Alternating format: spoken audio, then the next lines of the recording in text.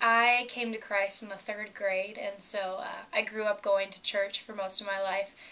And I kind of went through the motions. I would go to church every Sunday, sing the songs, but I never totally understood even after I became Christian and accepted Christ into my heart. But it was about probably when I started high school, I started, there were temptations I was faced with and different struggles that I went through. And probably about a year ago, God kind of smacked me in the face and said, okay, you need to get on track. You need to realize what you're doing. And so that's when I came to really learn to love Christ and everything He's done for me, and just really have the passion to share that with other people, because I just, in the past year and a half, 2 years, I've really understood what Christ has done for me, and how much He actually cares about every aspect of my life.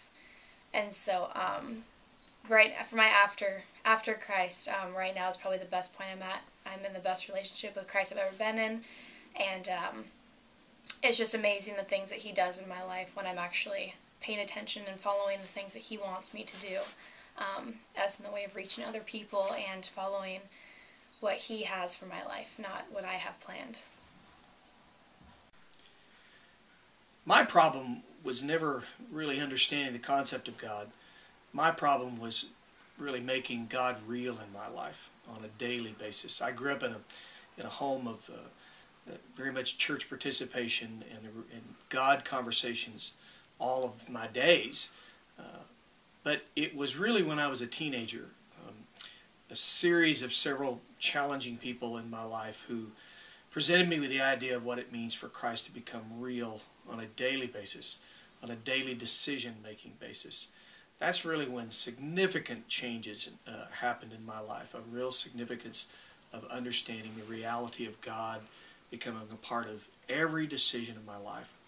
Since those days, and I'm an imperfect person, I have come to the great realization that God has used this imperfect person to really help bring change and bringing God relationships into the lives of others. And it's been incredibly rewarding. I was raised Catholic and knew there was something more to it, and I met my husband, and when we got married, 6 months after we were married, he told me his story that he went down on his knees and prayed to God to bring someone in his life, and behold, it was me. And we've been together ever since. We got married, and he told me the story 6 months after I found out I was pregnant. And we went to church, found a church, and the first day our pastor preached, I walked up and got saved.